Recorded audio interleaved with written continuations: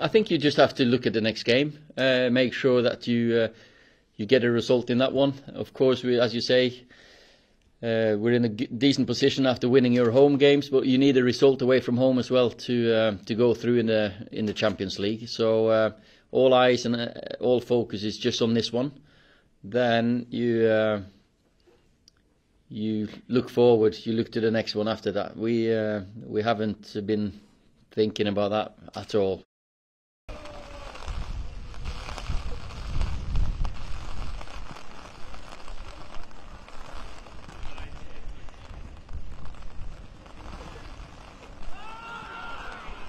We feel the same as the fans, and we feel for them also, because we are there to try to give them something, and we let them down that time. But as I said before, it was the past. We carry on. We focus on the game against Tottenham.